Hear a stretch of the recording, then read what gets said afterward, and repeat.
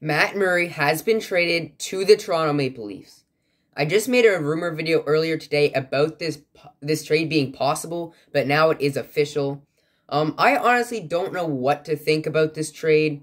The trade was Matt Murray with 25% salary retained, a 2022 third-round pick, and a 2024 seventh-round pick to the Leafs in exchange for future considerations. The Leafs did need a goalie, but I did not expect Matt Murray.